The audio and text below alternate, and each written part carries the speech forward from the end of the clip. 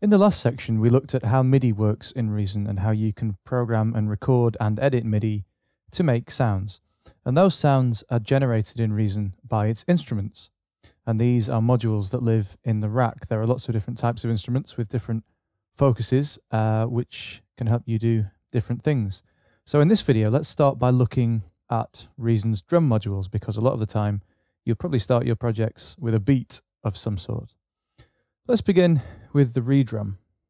Now the ReDrum is Reason's oldest drum module, but it's still very useful. It's still there. And you can create it either by going to the Create menu at the top, or you can drag a ReDrum in to a project from the tool window here. So if we find it, there it is. ReDrum Drum Computer. And we drop that in and make some space.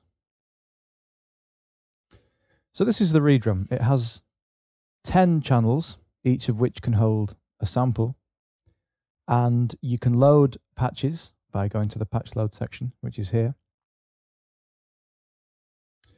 And as we've noticed before with the browser, you can preview kits from the browser, which is really useful because it means you don't have to load a kit and then go back into the project, play it, see if you like it, and then maybe change it if you don't like it.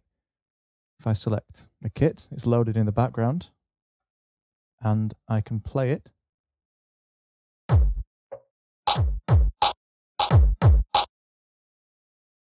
So there's a techno kit. Let's try something else. Let's try a hip hop kit.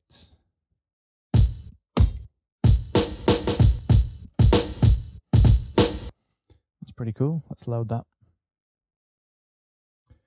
So what the ReDrum does is it loads a sound into each of its 10 channels.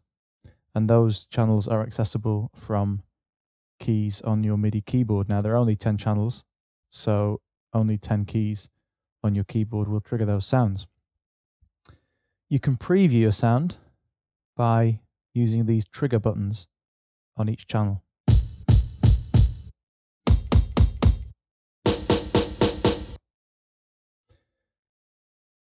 Each channel is independent and can be routed separately, as we'll see later. By default, you get a stereo output from the drum machine, so everything goes through one stereo channel. Programming the ReDrum can be done either by playing notes into the sequencer using a MIDI clip, like we saw in the last section. You can also use its built-in pattern sequencer, and we did have a brief look at that as well before. So let's program a beat, and then we'll have a look at how to tweak the sounds in the ReDrum. So I'm just going to set up a loop here. I'm going to take my tempo down slightly, let's say to 100 BPM. And I'm going to give myself a click track and a pre-count just to record a beat.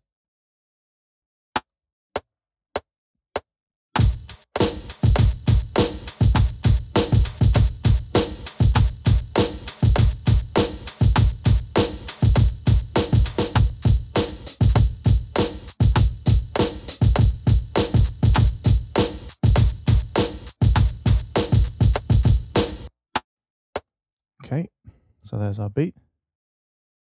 I'm going to quantize that so that it sounds decent. Let's try that. Turn the click off.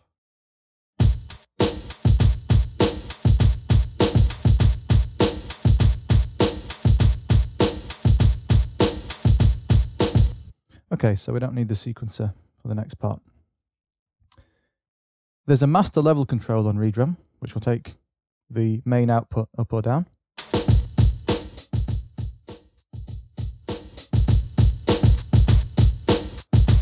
And you can see that when the project is playing, the samples that I'm triggering are lit up. So that gives you a nice little preview of how it's working.